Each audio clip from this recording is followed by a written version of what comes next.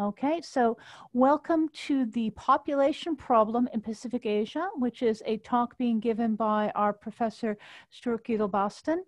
And while a few more people are coming in, I'll just start to tell you a little bit about him. So Professor Stewart, he's the director of HKUST Center for Aging Science, and he's also the Associate Dean for Research in our School of Humanities and Social Sciences. So Stewart's research covers the interplay between changing population dynamics and public and social policy. He's very interested in fertility transition, thinking about conceptual approaches to aging and also population policy. He also is the co-coordinator of a special project called the GGS Asia, which is, I guess, Generations and Gender Survey in Asian Settings, which includes Hong Kong. Stewart received his education at the University of Cambridge with a PhD in historical demography. And before coming to UST, he was an associate professor of social policy at Oxford University. And he's also been an advisor to the population development in the UK Parliamentary Office of Science and Technology, and also a research scholar at the International Institute of Applied Systems Analysis in Austria. So I think we are very, very fortunate to have Stewart with us today. And if we could all do some online clapping, or I guess we can show, we can do the emojis with the thumbs up, with the thumbs up, or the claps, the reactions, yes. Okay, so here, I'll do a reaction. Yay! Oh, wow. Thank you so much. Wow. Well, thank you so much, Victoria. It's a bit early for the thumbs down yet, but maybe later on we'll see if we can I hope not. Up the thumbs down. I'm already breaking, I can see I'm breaking our new university branding policy by calling us UST. I'm going to get in trouble with the KO for this. Okay, so shall we begin? Okay, wonderful. Well, listen, thank you all so much for coming here today with me, with us here. It's always a pleasure to be speaking in one of the library talks. It's always a nice group of people, and you know, I would hope that it's one of those things that you come for the healthy living points, but you stay for the fun that we're going to have in the next hour and a half or so. Okay, so let's crack on. So the population problem in Pacific Asia. So this is the way that I'm phrasing this, is by saying a population problem is what I want to do in the course of this lecture really is to get you to think slightly differently about what the population problem actually is. Because the way that we tend to think about the population problem is in terms of aging, for example, right? We say that it's often said that population aging is one of the great threats to the sustainability, to economic growth for Asia. And this is particularly, we would see the case in Hong Kong. We can see some newspaper articles here. Hong Kong's aging time bomb. There's a lot of ticking time bombs in demographies. It's like a terrorist cell in some ways. I got to be careful. This is recorded. I must be very careful what I say, right? We see, so aging Hong Kong risks a loss of competitive edge if it does not transform. But of course, this is not unique to Hong Kong. In South Korea is set to be a super aged society within 4 years. And that's not meant as a good thing.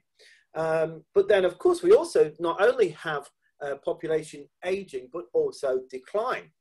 So in South Korea, they talk about the population may have already peaked, that population decline is going to begin pretty soon. We see this in Singapore as well. There's the great vulnerability of Singapore. I mean, I would argue there's other great vulnerabilities of Singapore, but one in particular is this idea of a large and growing pool of older people. And then, of course, the most famous example of population aging is Japan.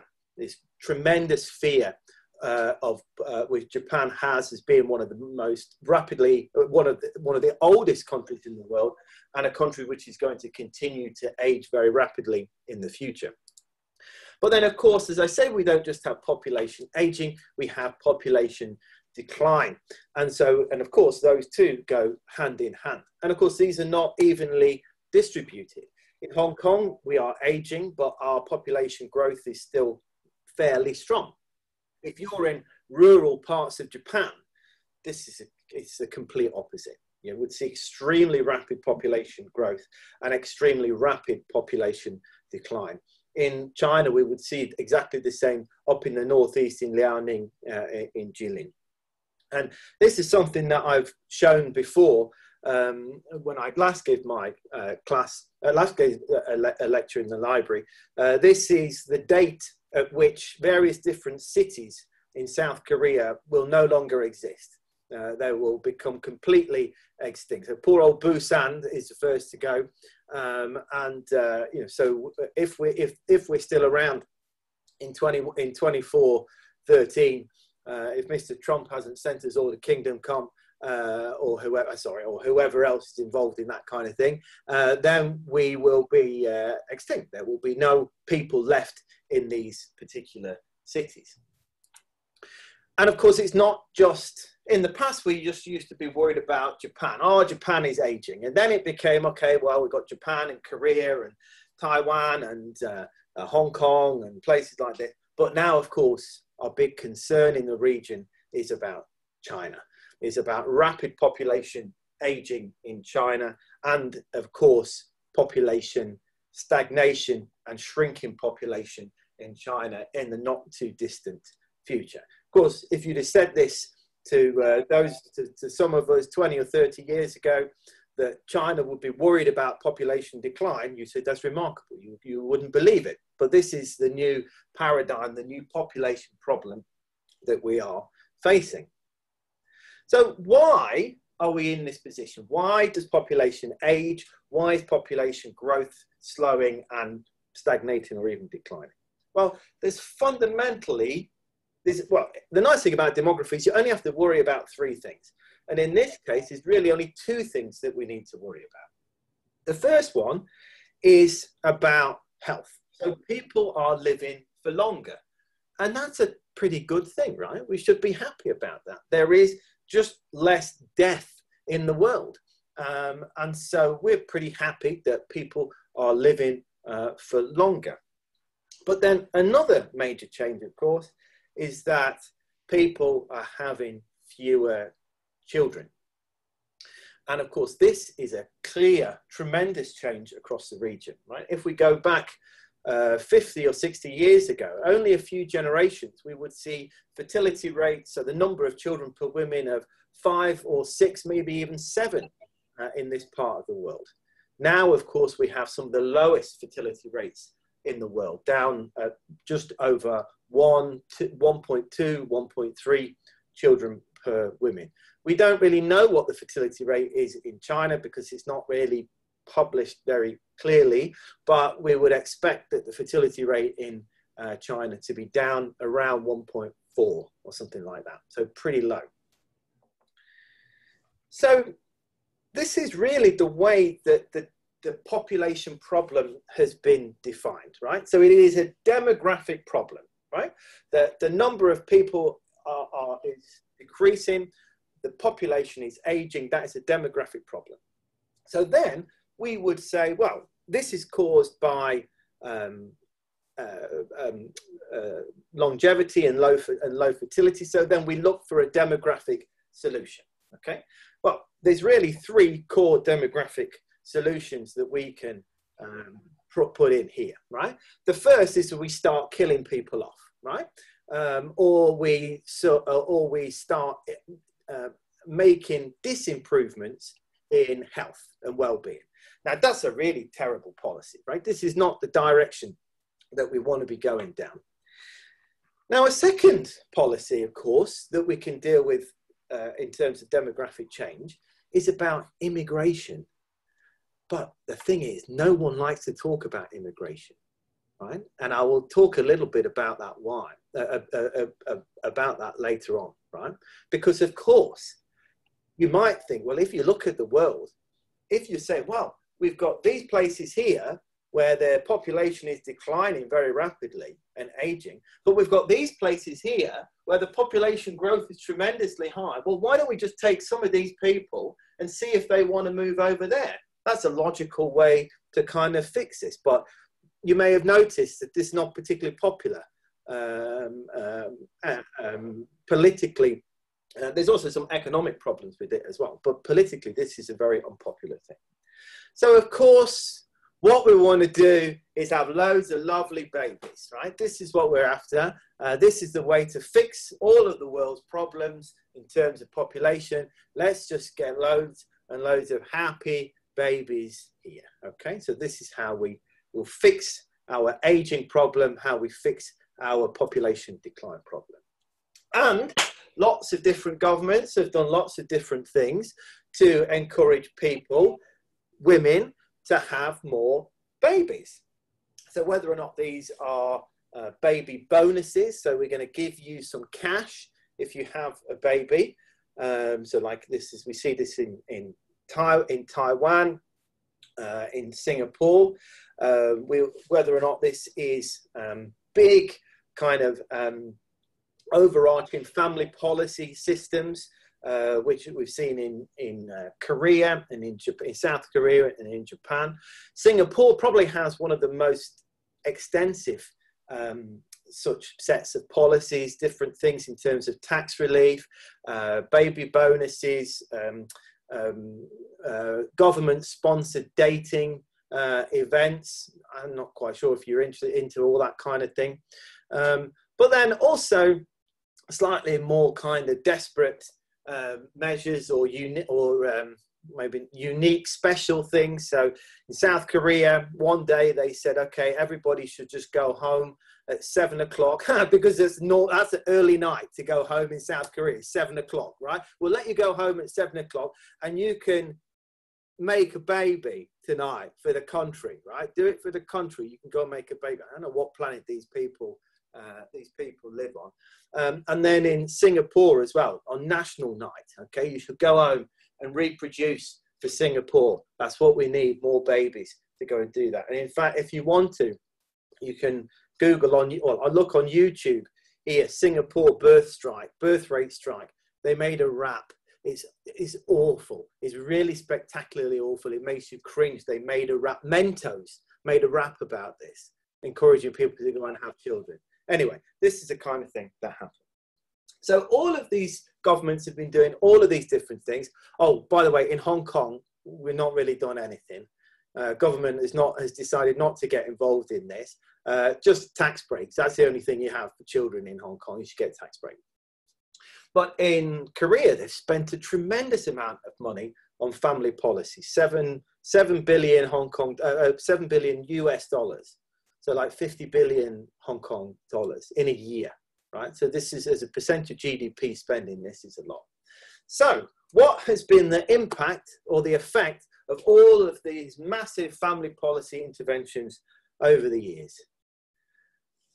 It's not worked at all. In fact, if we're just looking in terms of fertility rates, they've kind of gone down, actually. They've carried on going down.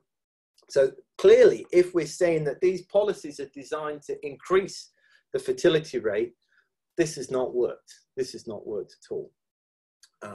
We can see it so South Korea in particular now has one of the lowest fertility rates ever recorded. Only East Germany, just before the fall of the Berlin Wall, was the lowest recorded in human history.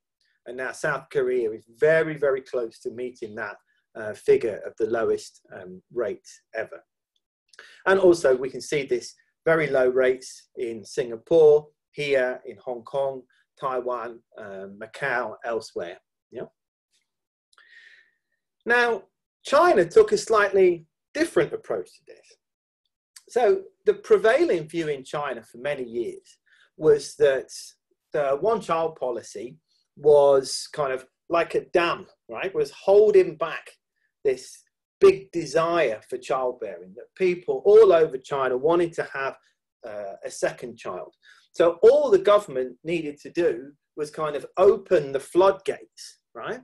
And implement the two-child policy, and then whoosh, all these children will be born, and all of the demographic problems would just disappear, and everything will be fine. No more aging, no more stagnation. Okay, this was kind of the plan, but you know, that didn't happen either, because actually what happened and what we've seen is that the birth rate and the number of births has actually declined.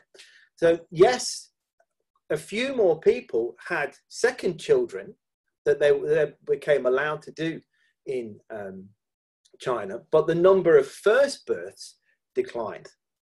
So overall, the impact of the national two-child policy was limited, was very limited.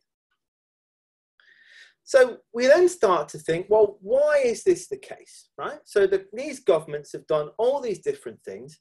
Why is it that all of these policies are not working?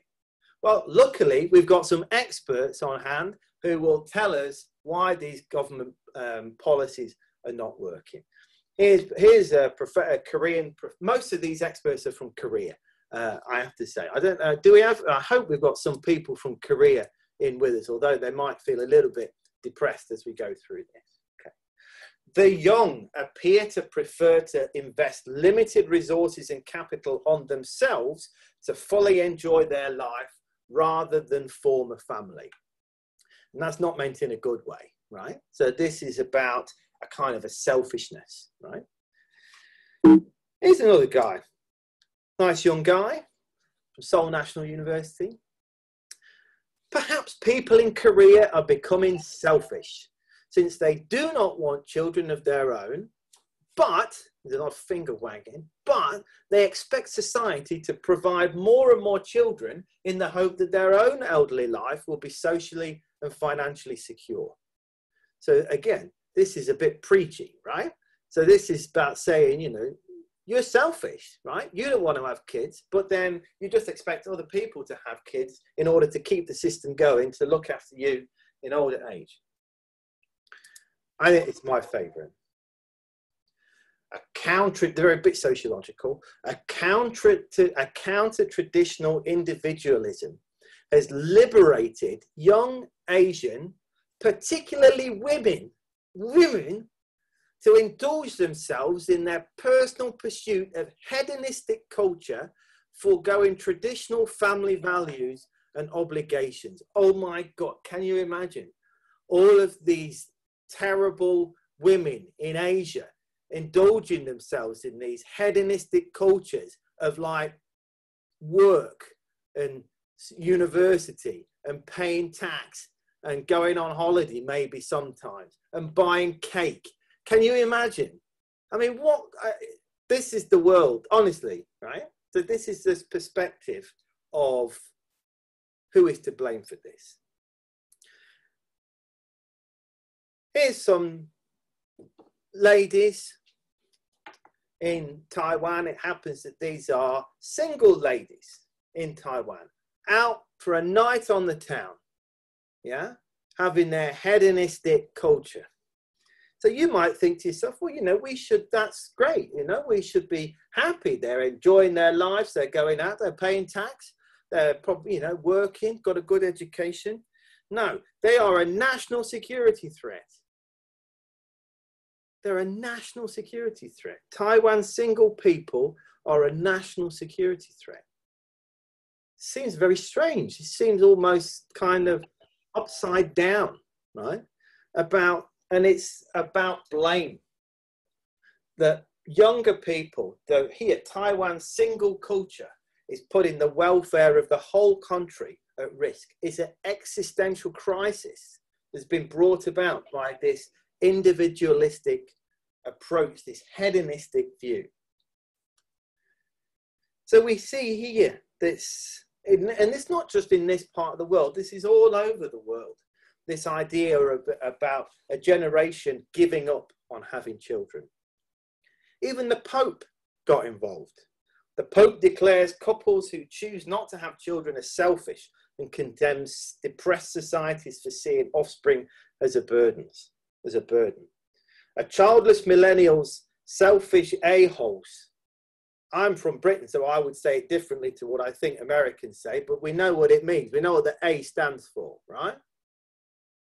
So it's this peculiar idea that there's a choice somehow between having smashed avocado on toast and having children. And the choice is that too many people are having smashed avocado on toast and buying expensive cupcakes and going on sightseeing holidays rather than settling down and having children. This is the way that the blame is allocated.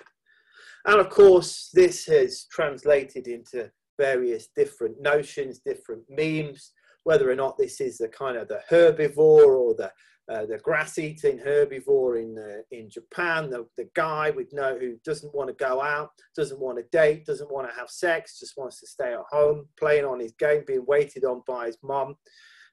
In Korea, this idea of a sampo generation, that you give up courtship, marriage, and childbirth. And then there's an oppo generation of giving up employment and home ownership. And then a chilpo generation of giving up interpersonal relationships and hope. This dreadful idea of the con girl who's just interested in money, not interested in doing the right thing by having kids. Yeah. So it's a blame game. And of course, in response to this, things have got a bit desperate. And when you start to blame people, you don't necessarily always think particularly rationally. Now, this was something which came from some professors at Nanjing University. And their great idea to increase childbearing in China was to bring in a tax.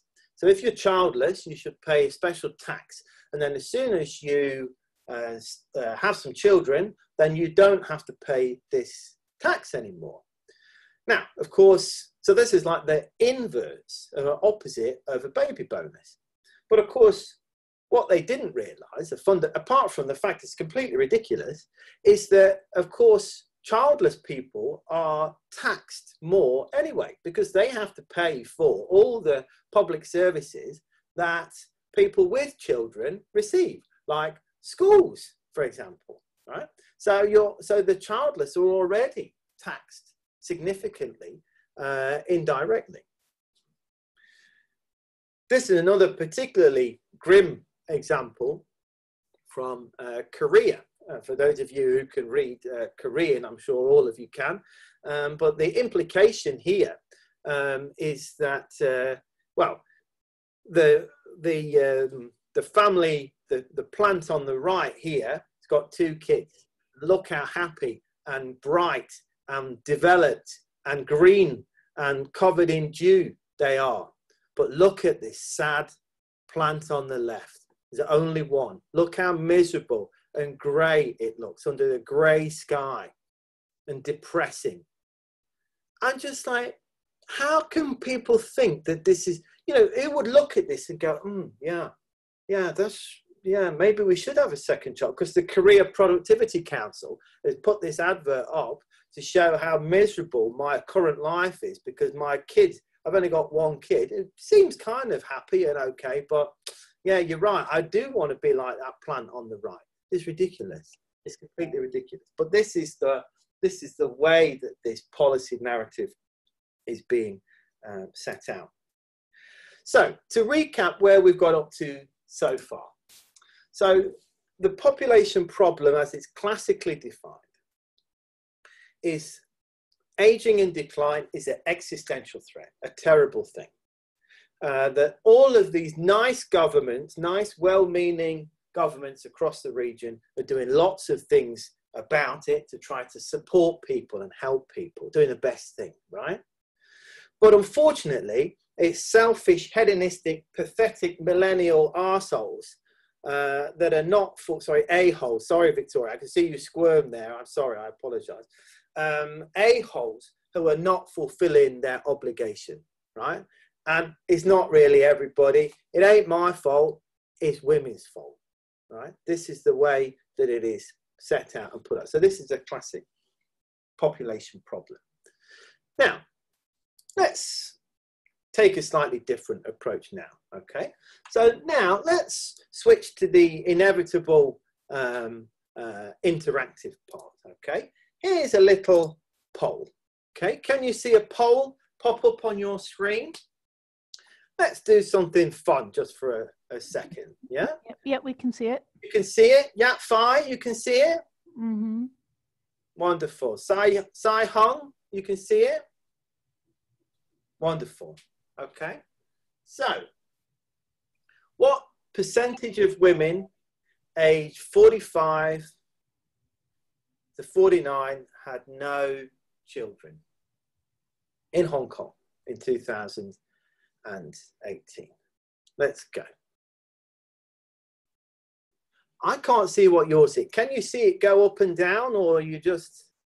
Okay. Yes, we're seeing it going up and down. Okay. All right. Wonderful.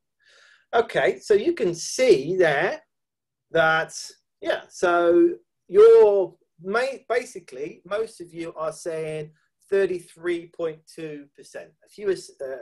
A few less say 23.2%. But the majority, well, 41% say 33.2%. And you are correct. Well done. I must be a wonderful demographer to have instilled into you by osmosis the correct answer there. Now, so you're really smart. Well done, because you got that. But did you know that this is probably the highest in the world, in the whole world? Only kind of Germany comes close to this. Right, much lower even in Korea or Japan. So this is one of the highest in the world. Okay, so we have a very high childlessness rate. So let's now relaunch. Oh, there we go. Okay.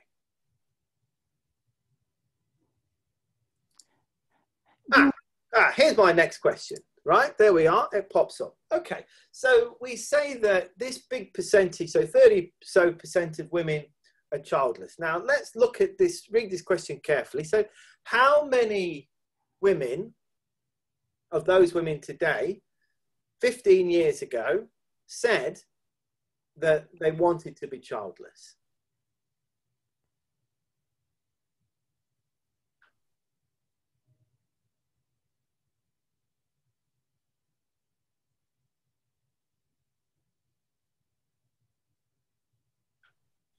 Okay, let's get it up to 100. Why not? That's a nice arbitrary figure. Wow, this is an amazing audience here. They're so efficient. It's wonderful.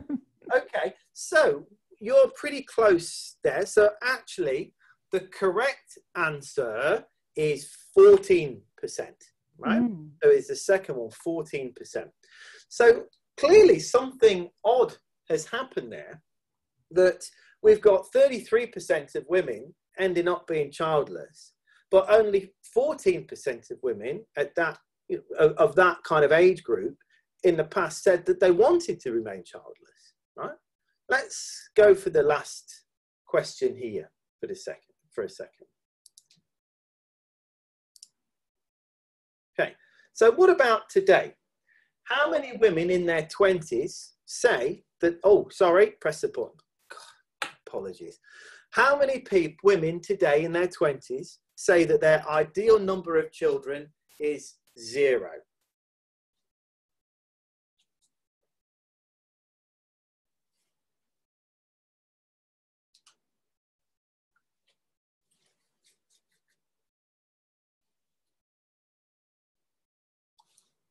Okay.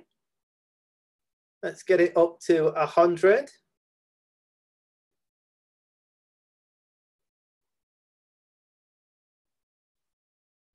Yeah, okay. All right. So that makes sense. Yeah, you would think that. You know what? One person got the answer right. One person here. I can't, who got the answer right? Actually, no, it's going to take me forever to find whoever it is.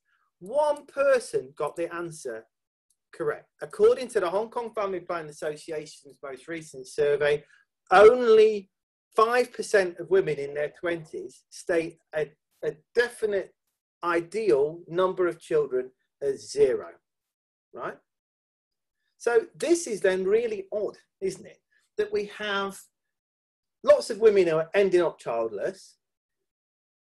Of those women, not only a fraction wanted to become childless, and even today, few people state a definitive goal in their long term to remain childless. Yeah. So we therefore might wonder: is there something a little bit wrong here? Is something strange going on? And so this is really one of the... Stuart, the polls are still showing up. I think you might want to try to close it up. Is it gone? Oh, I made it go. All right. Okay. So this is one of the kind of empirical parts of the book. So this is looking at the difference about what people aspire to, what people want versus what actually happens. So these are what we call the total fertility rates for these different territories, yeah, and this is broadly defined as the number of children per woman. And as you can see, they're all pretty low, right? Japan is a little bit higher, but they're all between kind of 0.8 and 1. But when we actually look at surveys and see, well, what is the ideal number of children that you would like to have? It's much higher, much higher. The gap is not so in fact, if you look around the world, Hong Kong is an exception in that it is below 2. In almost all parts, in almost all OECD countries in Europe, in North America, in Latin America, it's the number of children wanted is at 2 or above. And so this is the kind of peculiar thing that when you think about, so what is it that governments want? Well, governments want, in this part of the world, people to get married, people to have children, people to combine work and family, and to maintain some kind of care role for the elderly. But the strange thing is that the data from surveys does tend to suggest that many, if not most people, actually aspire to a similar kind of thing. That their aspirations are not completely way off compared to what governments actually want. But this is starting to change, and it won't be like this forever. And in fact, I think that for those of you, when we answered this childlessness question, I think in 10 years' time, or even 5 years' time, that number of people today who want to be childless in their 20s will be much higher. It will definitely be much higher, because these things are changing. So again, so to recap, this is the way the problem is set out. Aging is the problem, low fertility is the cause, low fertility is the problem, let's fix low fertility. But my argument is different. My argument is to say that actually low fertility is a symptom of other problems. Low fertility is the outcome of other problems. And so actually the gap between aspirations and outcomes, the gap between what people say they would like to do and then what actually happens, that's the problem. And that is a symptom of these other institutional malfunctions. So this is a quote I like from a famous Dutch demographer called Nico van Nijmegen. And he says, societies get the fertility rate they deserve. Well, I would slightly change that to say that, although it's not as catchy as his quote, which is to say that societies get the gap between aspirations and reality that they deserve, yeah, and particularly with regarding fertility. So why is there this gap? For those of you who have been to London, you will have heard on the underground, they like to shout, mind the gap, mind the gap. So why is there this gap between aspirations and reality?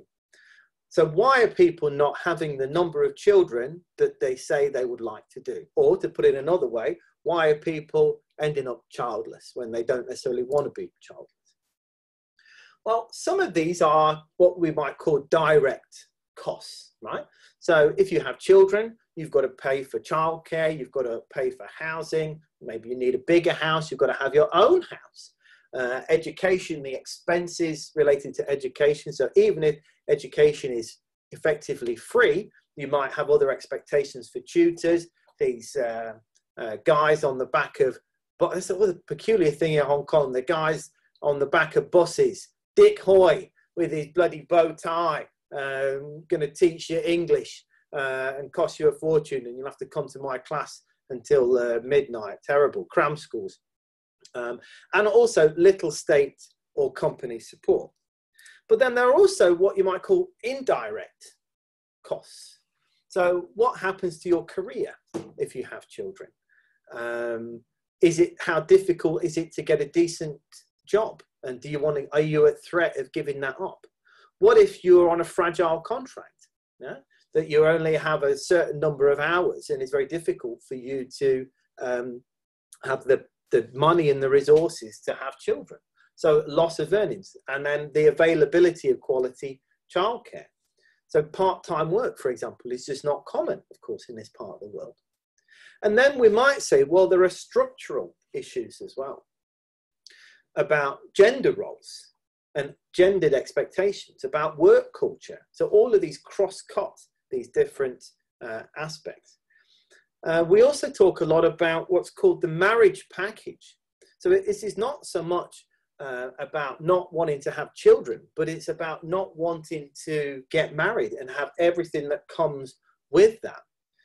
One of the people we interviewed was just like, I don't mind she said that I like the idea of having children, but I don't like the idea of having a husband and parents and a mother-in-law, right? So this is the whole idea of a marriage package that goes with this. And this is a famous cover from The Economist now nearly 10 years ago about this rejection of the marriage package.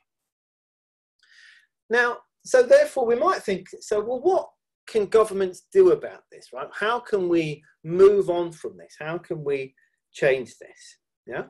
Well, now is you'll be pleased to know, now is my final poll. Okay. So if you can see this, don't worry, this is not graded. I'm not expecting you to know the answer. Just take a guess. Oh. Okay. So, which has the highest fertility rate in South Korea? Is it Seoul, beautiful Seoul? Is it Sejong, which is kind of in the middle there? Is it beautiful Jeju down in the south, volcanic Jeju with the expensive tea? Or is it Jeonnam down in the south? What do you think? Okay. All right, well, let's end that. So you all thought Seoul.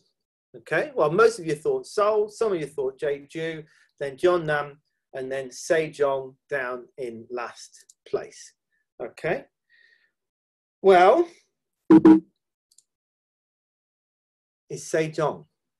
Look at Seoul all the way down there. Oh, thanks Google. There we are.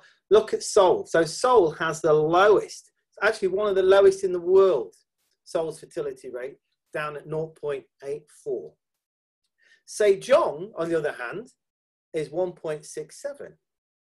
So we might think to ourselves, so what's so fancy about Sejong? And maybe we should just make everywhere like Sejong, right? That would make the world a better place, wouldn't it? Well, so Sejong is the new capital, the new administrative capital of South Korea. And it was built and designed with lots of parks and green open spaces and larger homes and more affordable housing and so on. And there's kind of special, this here talks about special kind of like financial supplements or baby bonuses in effect. And there's lots of nice, good quality care centres. So here, when we planned the city, we expected an influx of young families. So therefore, we might say, wow, that's all we need to do. right? It is possible, but we just need to change our cities and make them a bit more family friendly. However, there's something else we need to consider. Because don't forget, I said, this is the new administrative capital. So what do you have a lot of in an administrative capital? You have a lot of civil servants, right? So if you think about it this way, why might this be important? Well, if you think about what it is to have a job in Korea these days, and what it is to have a solid salary and job security and benefits, and knowing that you're not going to get sacked if you have children, and knowing that you will have a pension in the future, and knowing that you will have a stable income, that you can take out a mortgage, that you can buy a house, yeah? You ain't going to get that working on some short-term contract in a chaebol. You ain't going to get that working in a shop. You're only going to get that as a civil servant. So the civil service in Korea is really one of the last, and in fact that would be the same across the region. These are one of the last places that have these kind of old-fashioned jobs, right, of job security. And this is what people are yearning for. But of course, the problem is we can't all be civil servants. So, and this is really, I think, the problem that we have at the moment, that the policies, we're thinking about policy in the 20th century way, about top-down policies, family policies, population policies for everybody, yeah? And there's some limitations with that. If you look at these pictures here of the Japanese and the Korean governments, or parliament, you might see certain things they have in common. One thing you'll see, a lot of men, and a lot of men beyond a certain age. And so these men beyond a certain age are making policy and decisions for men and women of a completely different age. So it may not be any surprise that these policies are not necessarily working as well as they might. And just to show you how far behind we are, you may have heard of this case here. So this is Ryu Ho-jong. And this became an international news story because she is a lawmaker in the Japanese parliament. And you know what she did wrong? She went to work in parliament wearing that dress. That's it. And this was deemed to be disgusting and completely inappropriate that this woman should go into parliament wearing that dress. So as I said here, it looked as if she'd come to the assembly chamber to collect payment for alcoholic drinks, right? So it's like a bar girl, a beer girl. This is how she was portrayed, for simply going to work like this as an elected parliamentarian. So this is how far behind, how far we've got to go from this top-down world. But we also have to remember, and Victoria, I'm sorry, I'm going to run on a little bit, right? Yeah. We have to remember. You still have 45 minutes. It's okay. Oh, okay, wonderful. I'm not going to run on that long. Don't. Okay. So, you know, we have to remember that it's not just top down that there's problems, but it's going to be bottom up as well. So we did some work, some interviews in some qualitative research in Taiwan, where we talked to men and women with one child about their ideals and views if they were going to have another child. I just want to share this interview with you. So this was a woman in Taipei who had one child. So, and she's talking about her husband. So she said this: if he's very actively involved in children, I would be looking forward to having another baby. But he's not. Sometimes he's at home with his child, but he does his own business, surfing with his mobile phone. The child is left alone. He doesn't play with him, interact with him. So I just feel the child is my responsibility. I have to take care of him, keep him with me. I just think, forget about it. I don't want to have a child now. Really, I don't want to, because I feel the pressure is all on me. If I give birth, I have to bring them up. So that's why it's very easy for us to say, oh, well, we could just have these different policies in the home to encourage gender equity, gender equality. But there are bottom-up challenges to that as well. We see this in Spain, a very famous recent study in Spain. So in Spain, they have a very low fertility rate. So they introduced quite a generous paternity leave policy. So allowing men to have paid time off work to spend at home with their babies. So they conjure up this beautiful idea of this wonderful man standing at home, giving all this love to the beautiful baby. I love you so much. I'm so happy to be here with you. But unfortunately, it had the opposite effect, that these men in Spain, felt that they had to take paternity leave, had to spend time at home with their children. But it turns out that if men in Spain are forced to spend more time with their children, they don't want to have children, right? And that, again, comes out because of the unreconstructed gender attitudes and gendered expectations about care. Another reason why this top-down policy doesn't work very well is that our policy systems are generally designed for what we would call a modernist world, right? So a modernist world is where everybody is most people are doing more or less similar things, and so one policy will fit everybody particularly well, right? So it's like a kind of a factory floor. So you think of a production line as a very modernist thing, right? Everybody is doing the same thing, or is all part of the system where you can kind of change everything all in one go. But we are not in that world anymore. Yeah, we are increasingly, I'm afraid to say it, in a postmodern world where different people everybody has a different notion of what they think is success. Everybody has a different notion of what they want to achieve in life, their expectations and their aspirations. And I'm not just talking about co-working spaces and entrepreneurs and things like this, but it's about, in social theory terms, I talk about in the book, it's about individualization.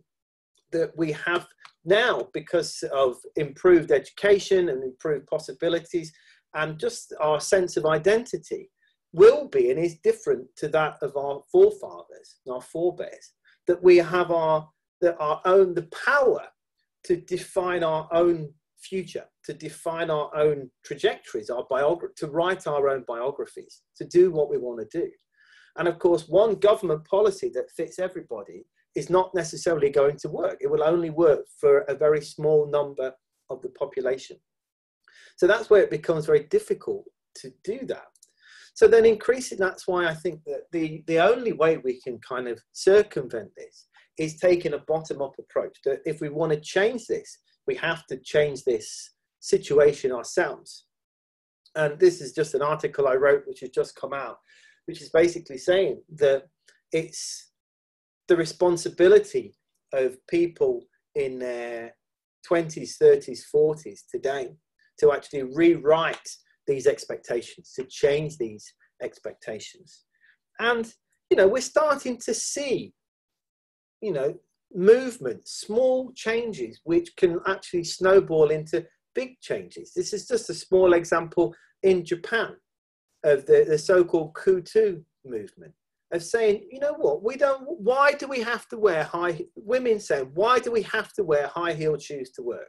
It's not because, whether or not we want to wear high-heeled shoes to work, that's irrelevant. That's our choice, right?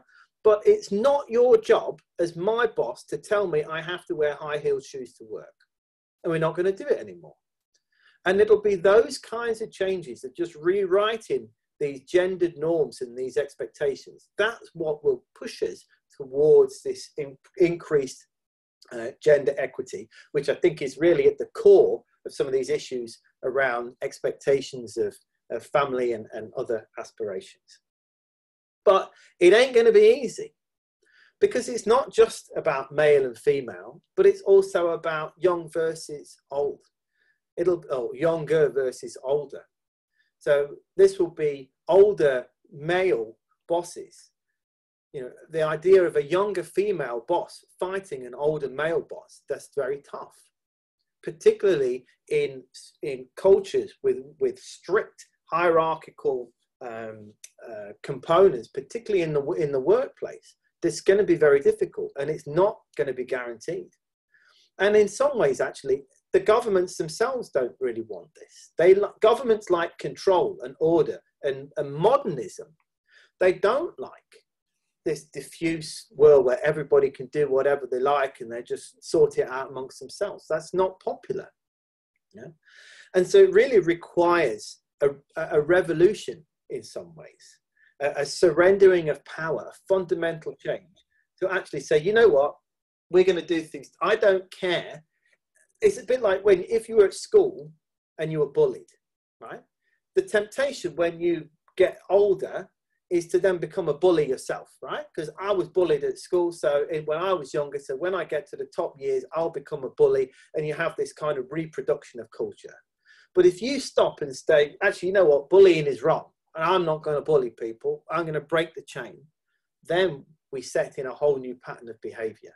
And that's basically what needs to be done here. And even in the workplace, now you've got a very large number of childless men and women in positions, in managerial positions. And it can be very easy for them to turn around to their younger colleagues and say, well, in order to get to my position to become a manager, I didn't have any children. And so if you want to become a manager, then you shouldn't have children either. And it's exactly the same as that bullying mentality, right? That's got to go. And it will take a real paradigm shift to move away from that. So that's what we've got to be careful of. So I'm just going into the last 5 minutes or so now, Victoria. Yeah. So another reason for my skepticism is, when I think about all of this obsession with fertility and population size, because I've said before that actually we can fix a lot of issues, particularly in certain sectors with immigration, with a managed immigration policy. So why don't we deal with that? Another very practical issue, which is a very obvious point, which seems to be lost on many policymakers, is that, okay, they'll say, like, let's have more children to fix the aging problem. But the funny thing is that babies don't actually work. You have to wait for about 16, 18, these days, maybe like 25 years until these babies join the labour market. So why do we have to, by which time the labour market will have changed anyway? So why is there this kind of obsession with increase? And they know this. So actually, I think that's why we have to think that there's something deeper going on here. This isn't just about pension systems and redistribution of resources, right? I think there is something else that we have to be aware of. Why is Forbes so interested in the idea of China's population declining? And why would they put these two things together, right? China's population to drop by half, immigration helps US labor force. Hooray! Yeah, that's fantastic. Yeah. Well, because there's a trade war because it's another front, it's another advantage in this trade war between the United States and China. We know that population is not the be all and end all for an economy, right? Joe Stiglitz calls it GDP fetishism, right? There's so many other more important things, particularly related to productivity, right? It's not just the raw number of people, yeah? But then why do we become so obsessed with these numbers? So this is a book, and if any of you say, oh, he looks like you, I should be so upset and annoyed, right? Because this is awful, right? This is a book that's doing the rounds at the moment, 1 Billion Americans, by this guy, Matthew Iglesias. And his idea is that the one way that we can show how big and strong America is, and that America can take on China, is that we should have 1 billion Americans. Seriously, that we should have lots of, not just through immigration, but through encouraging people to have children, right? 1 billion Americans. Can you imagine that? 1 billion Americans, right? I mean, okay, they could fill up the bit in the middle because there's a lot of space to put 1 billion Americans, but 1 billion Americans. Now, this book here, now you might think, well, But he must have thought this through, right? He's a famous demographer, sociologist, something like this. Well, if you look at the other books that Matthew Iglesias has written here, he's written a book about foreign policy, but really I see he's only written a few things, including a long philosophical rant about Spider-Man 2, Masterworks from the Wild Web. So this is the kind of high-end stuff that Matthew Iglesias has produced. And of course, this in many ways is one of the frustrating things about doing a book talk, right? So this is my book. It took me 4 years to write it and probably like 20 years to think about it and to work out all of the bits and pieces that go in this, right? And I've probably sold about 50 copies or something, or 100 copies all around the world. Matthew, and this I think is pretty good, right? It's evidence-based. This thing here is just madness. It's nationalistic madness. And yet, it's the #1 bestseller on the Amazon, well, in economic conditions. The #1 bestseller, yeah? He's got rich out of this book. So why is it? Why are people buying this book in such massive numbers? And again, it's because, and it's not just because people don't buy books on population. It's because there's something else, right? And that's where we have, why is the Indian newspaper obsessed with the fact that the Communist Party is trying to cover up a population crisis by fiddling census data, right?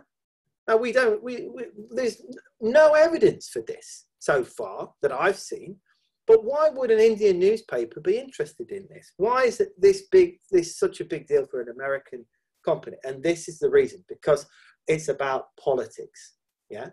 And we have to recognize that population and nationalism and eugenics have got an intertwined history. And this is where I think this is the last thing I want to talk about, is we've got to be very conscious of this, about how this problem is being presented, right? This is not just a problem of low fertility or of pensions. It's not even just a problem of individualism and of adopting Western attitudes. It's a bigger problem than that. It's seen as a crisis.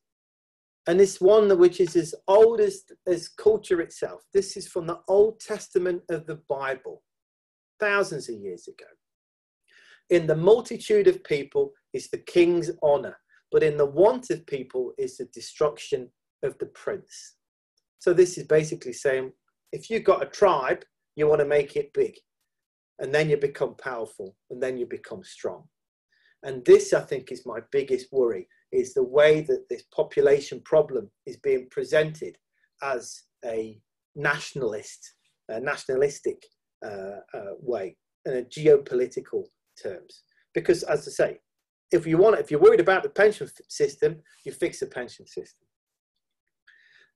And this is really the last thing I'll just mention, is that, so this was something which was in the news a lot recently. This is an article published in The Lancet, which put out some new estimates of fertility in the future.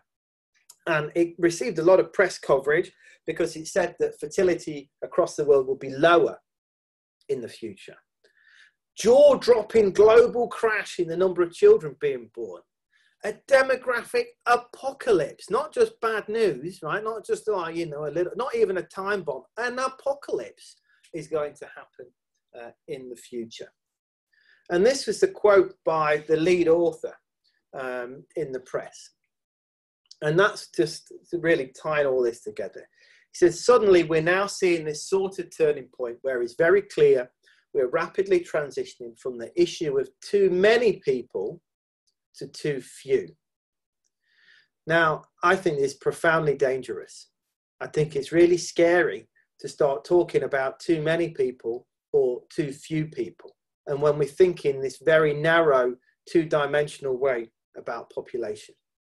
And we're already starting to see bad things happening around the world. in a number of countries, Iran and Turkey being the most extreme, we're already starting to see very significant restrictions in access to family planning. And this is done partly for ideological reasons, but also partly because of this misrepresentation of the demographic problem. It's seen as a way of fixing aging, of fixing demographic decline.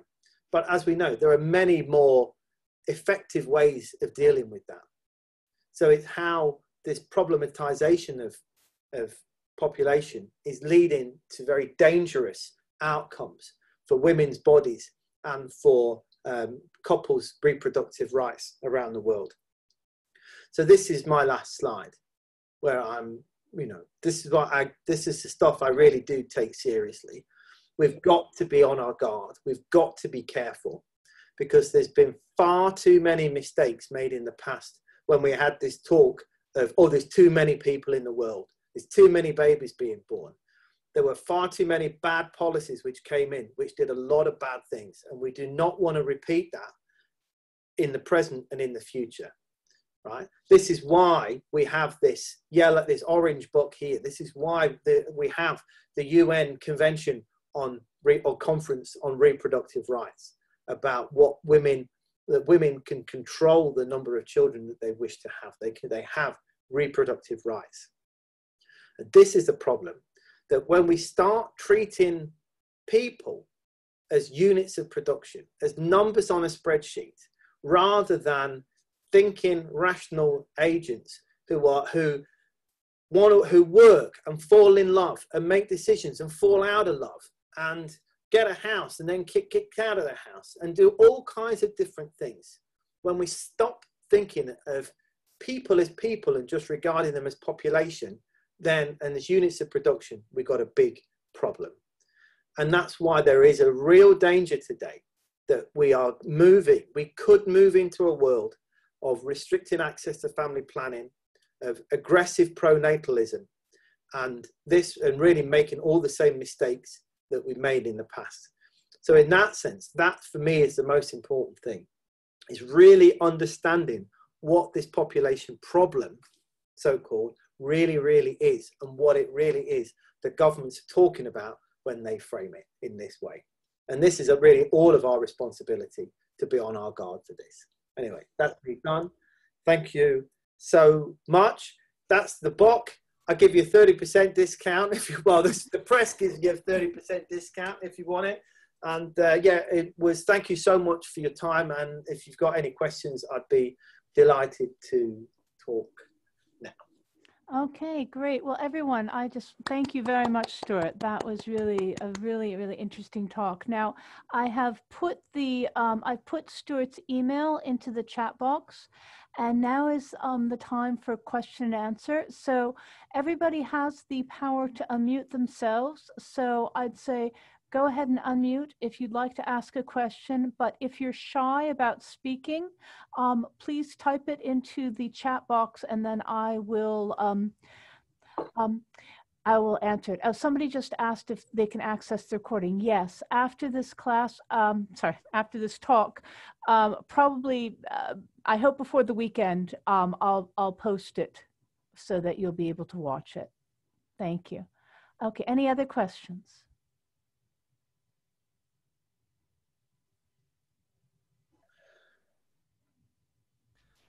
Professor, I actually want to ask a question. Great. I wanted to know if there is a successful example of the country who has kept its birth rate high, high enough, for the developed country. I know some countries like America still have quite high birth rate, but if you're looking deep into that information, you can see for the rich people, or I say, to be honest, the white people's birth rate is still quite low. You can see, in general, people with high education, high income are less willing to, have baby, and this is a global problem, and I guess no government has really solved that problem. Well, thank you, Ting Hao. That's a very interesting question. I think, and there's a few things in there. I'll take them turn by turn. So in terms of America, you're quite right that fertility has been a little bit, is rather higher, but it has fallen quite sharply in the last few years. I mean, it's still much higher than here, but it's now down to kind of like 1.75, I think, 1.8. And so this is a change. And actually, this is one thing which has brought about that book. I think that's one reason why this book has become kind of popular. But you're right that America is slightly unusual because it has these differentials between different groups within America, although those differentials are actually decreasing over time. Now, if you'd have asked me this question about other successful countries a couple of years ago, I would have said, yep, Scandinavia. Fertility rates in Scandinavia are almost always high. They're all up near 2 children per woman. And then we would say, well, and that's pretty obvious why, because there's a big gender, a big welfare state, you have job security, strong gender equity, etc., etc. However, just in the last few years, fertility in Scandinavia has been falling. In fact, now, like fertility in Finland is about 1.4. We would never have imagined that 10 years ago. You would never comprehend it. So we don't really know the reason. We think it might be to do with like how having precarious work, the difficulty of finding like a permanent job. So like fragile contracts might be part of that. But we don't really know. So there's, I suppose, really the only one country which has managed to maintain pretty high fertility over a long period of time. Well, a few countries would be like New Zealand, France, and Ireland. But really, in each case, for quite different reasons. There's not like one prescription that you would be able to give for each of these places. Yeah. Okay, thank you, Professor. Okay, there is another question which appeared in the chat by Suhas, and his question is there any research on the relationship between nationalism, xenophobia, and birth rates? So that's a nasty question, actually, but it's a very interesting question. I think that on putting those three things together, not really. I think if you, thank you, Suhas. I know you. I know you are genuinely curious. No, it's not a weird question. Sorry, I'm talking to Suhas on the chat here. Otherwise, you think I'm just having a weird strain of consciousness.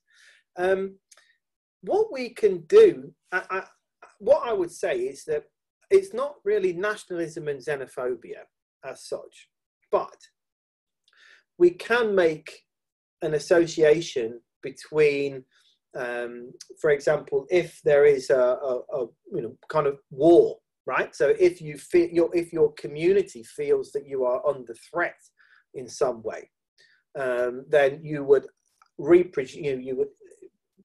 increasing the fertility rate by your own community can be seen as you can have like demographic warfare. So we saw this in East Timor. In the past, we saw in Iran and Iraq very high fertility rates, pushing people to have more children.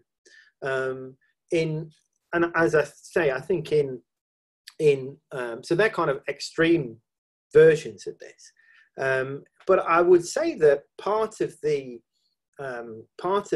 kind of obsession with population and fertility rates in Japan, and among certain people in Korea, and in other parts of in other areas of this part of the world, is about nationalism and is about the size, or a kind of peculiar kind of nationalism about the size of our tribe, the size of our culture. And within that, I think that xenophobia, whether you call it xenophobia or just like not wanting to have immigration, of not being able to allow others to justify immigration, then I think there is something in that as well, you know. So I think that it's a very, very good question. And I think really goes to the heart of what I'm talking about in the book, that perhaps those links are not explicit, but they are implicitly all bound up together, and could actually, if we have more populism, more nationalism, could of course spread into the future and with terrible consequences. Yeah, I think that it's a very, very interesting question. And afterwards, if you want to email to me in the library, I could also try to see about whether other people have researched about those different things, because definitely, for example, what Stuart already mentioned about nationalism and birth rates. I had a friend once whose parents, whose grandmother had 6 children. She was a German woman. And I don't think she had 6 children because in the 1930s she wanted to get an award, but she did get one.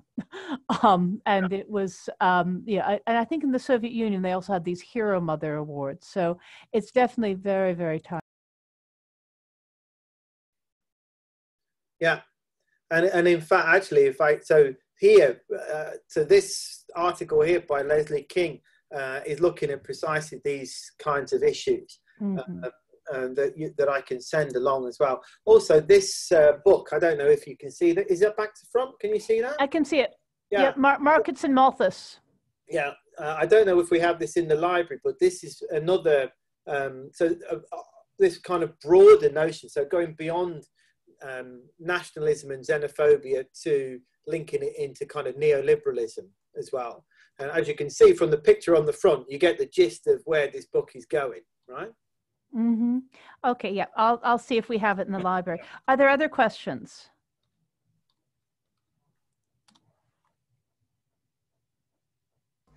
Professor, actually, I do have another question, but I don't know if it is right to ask, but I want to know that, you know, due to the, as you have seen that due to the different birth rate among different groups, the people structure has changed in some Europe countries or United States.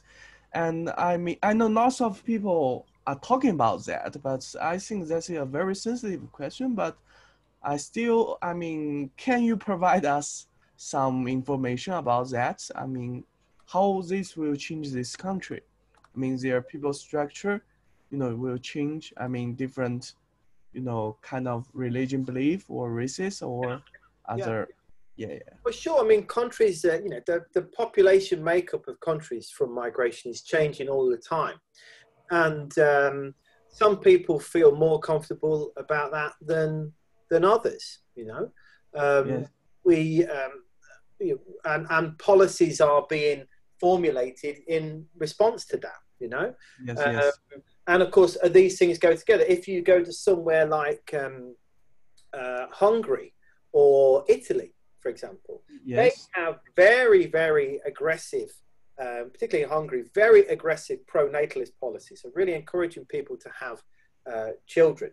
Now, you might think if that was there on its own, then that's just like supporting families. That's a nice thing about family policy, right? But then there's also, that's another package, which is, well, firstly, they're extremely anti-immigrant.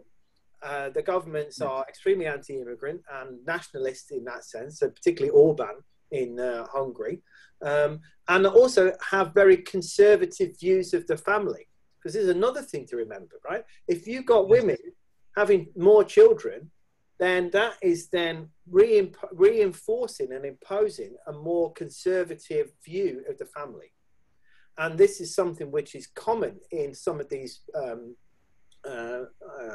governments that are bringing in these kinds of pro-natalist policies. But, you know, the thing is that there's, you know, we have a populist wave.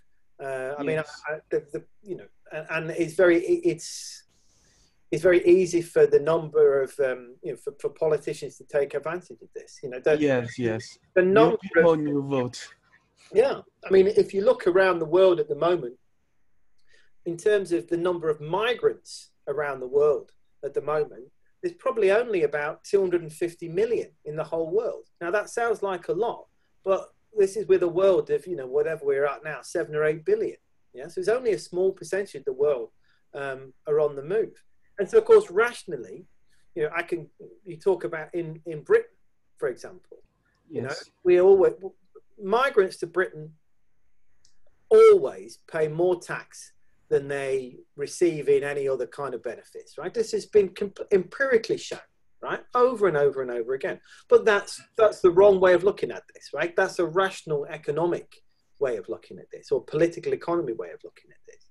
Yes. People feel a sense of threat and a sense of concern, even if it doesn't necessarily affect them. And of course, governments are very able. Look, I mean, I'm on the Labour Party, right? I'm kind of left wing, so Okay. I'm not going to say anything nice about the Conservative government and Brexit. Yes. But it was clear that part of the justification for Brexit was around a concern of migration and the consequences of migration.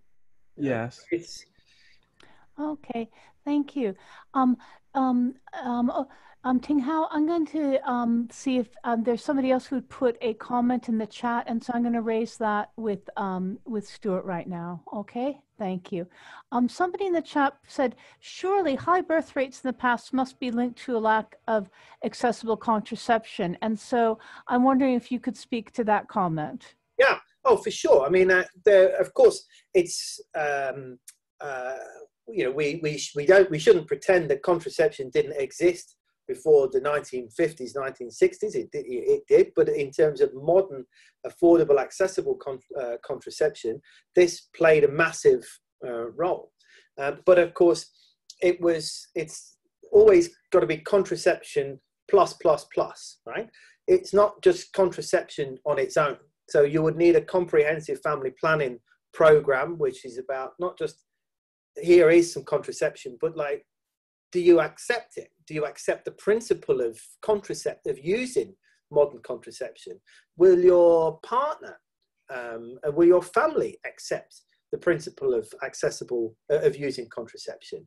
So there's a kind of education around it as well. But then also the reason why we saw such a kind of rapid fertility decline in this part of the world in the 60s and the 70s in particular was that we had this contraceptive revolution plus a kind of industrial revolution and an urbanization revolution as well. So an economic revolution where it became, where the opportunities for employment changed very dramatically. So in that kind of decline of fertility, everything was going in the right direction, right? Everything was going together. But whereas now at the moment, and so government policy was able to kind of help to push fertility down. It was a natural change. Whereas at the moment now, government policy is almost pushing against this natural sense, the rational decisions that people will make. And also the one last thing, if I may, just to talk one last thing to that point, is that if you actually, let me, can I do this? No, I can't do it. If you look at, so you remember I showed you that graph of fertility rates in the world, so in this part of the world. So here our fertility rates are much lower than the ideal family size, yeah? So actually, if you go to places, other parts of the world, you'll see there that particularly in sub-Saharan Africa, there the fertility rates are much higher than the ideal family size. So therefore, if I go back to my not very sexy quote, which is this one here. So in this talk, I'm primarily talking about people wanting to have more children than they end up having. But this is just as valid for talking about women in other parts of the world who have more children than they would like to have. And that is about family planning. That's about what we call an unmet need for family planning and an unmet need for contraception.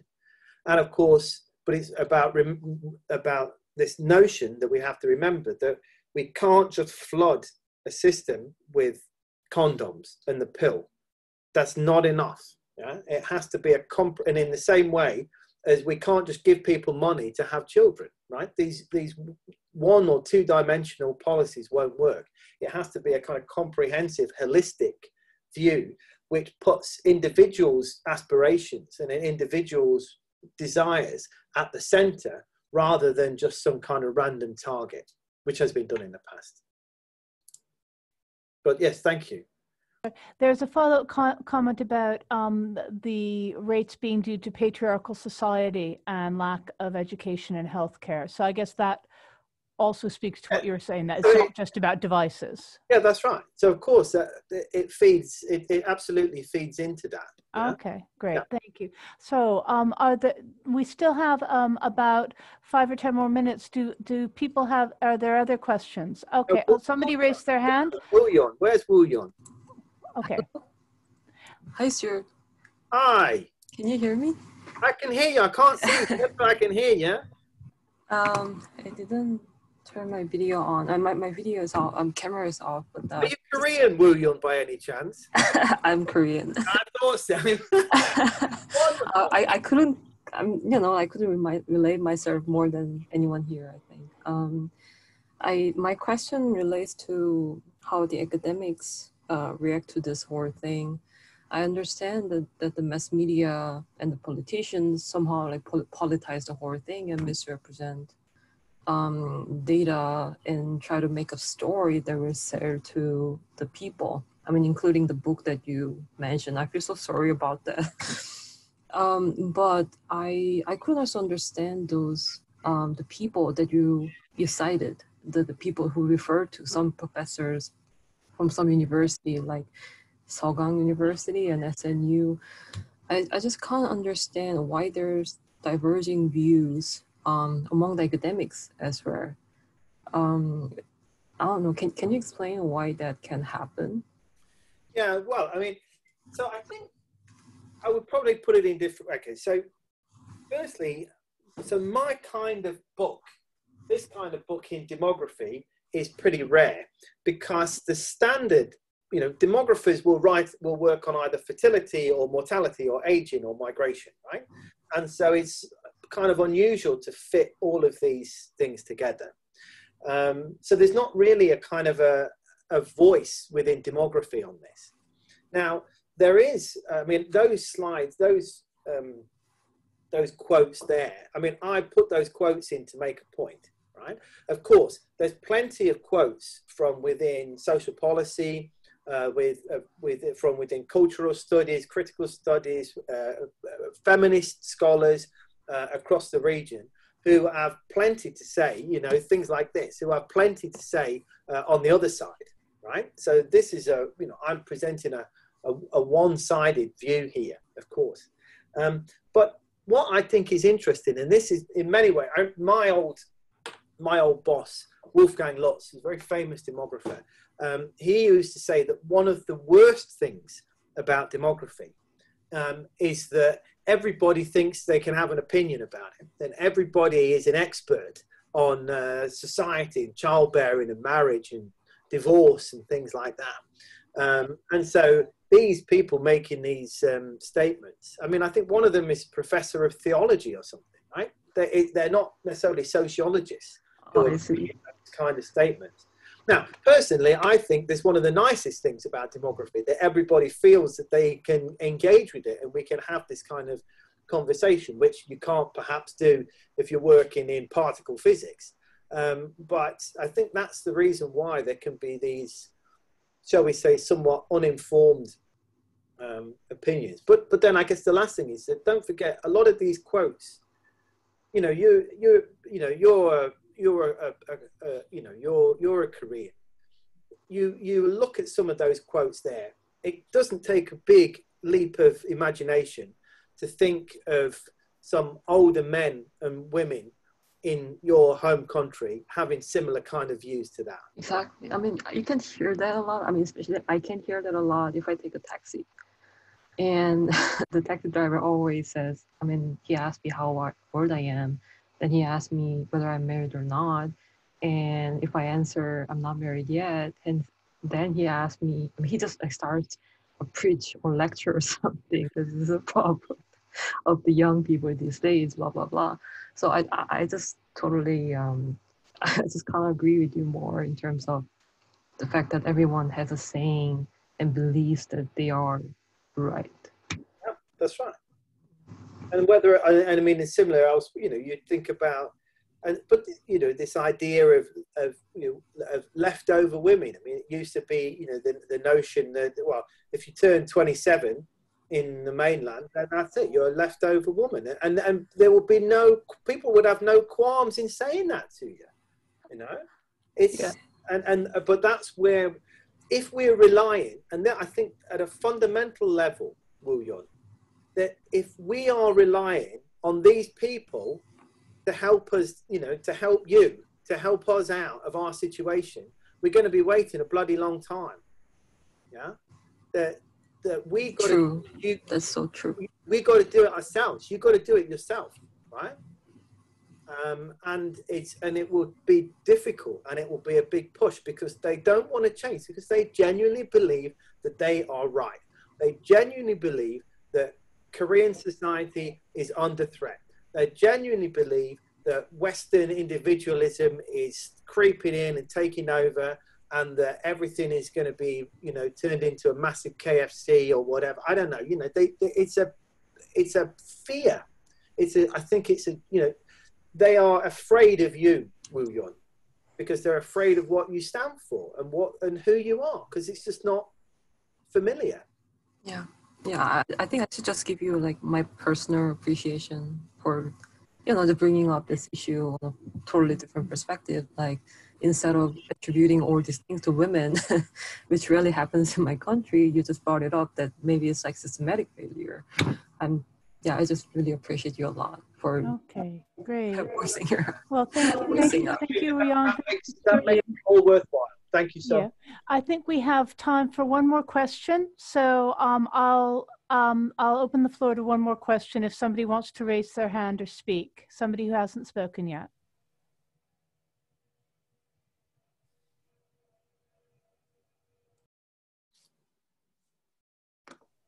Okay, well then I guess then I'm sorry I interrupted your conversation, Woo-Young and Stuart. But so now we've come to the end of the session.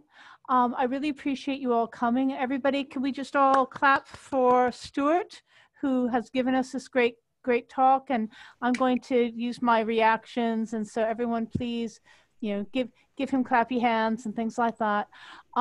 Now I'm also going to in the chat box, I've given you a link to the feedback form. I'm just going to share the screen briefly. Hold on.